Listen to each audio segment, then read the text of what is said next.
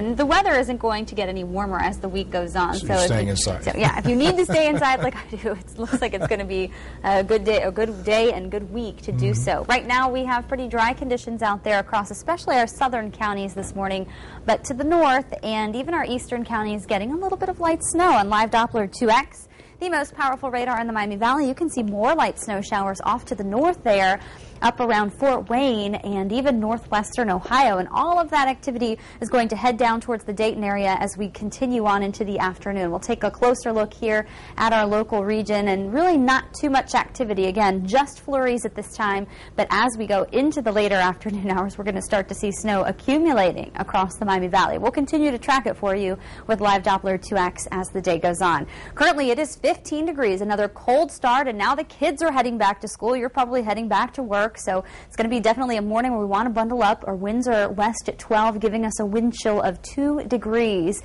And these are our road surface temperatures, all locations reporting teens across the area. So yeah, we are frozen, and slick spots really not too much of a problem this morning, but heading into this afternoon when we start to see that snow accumulating, that's when we will start to have some issues on the roadways. Satellite radar imagery, lots of clouds in our northern counties, still a little bit of clearing here in the south, but those clouds will continue to increase as the snow works down on us throughout the day today. We are unsettled around the Great Lakes. We have a trough in place here, and we've got disturbances swinging around that trough, so still the chance of those snow showers even into tonight and through the day tomorrow before Wednesday looks like a quieter day across the region.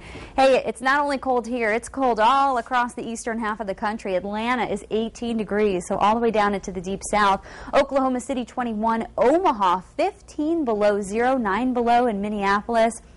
And that blast of Arctic air is actually going to work in on us as we head into the end of the week. We've got another cold blast coming, even colder than we are right now. Future Track has snow showers across the area, 9 o'clock this morning, mainly our northern counties by 9 o'clock, but that will spread south as the day goes on. So everyone has the chance of scattered light snow showers even into tonight. And tomorrow we'll see it let up a bit, but we still have about a 30% chance of some snow showers for your Tuesday. Then going into Wednesday, drier conditions will build in as high pressure moves our way.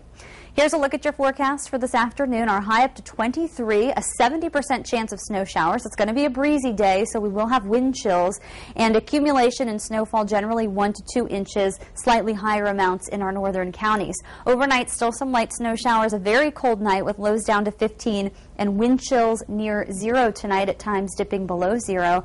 And then tomorrow afternoon, just a 30% chance of some scattered light snow showers with a high near 22. Wednesday looks to be a quieter day. Even though we don't have a huge chance of snow, it's still going to be cold with our high of 23. A bigger storm works in for Thursday and Friday. That could bring more accumulating snow and even colder temperatures. Highs will be only in the teens for Friday and Saturday, with lows in the single digits as we head through next week.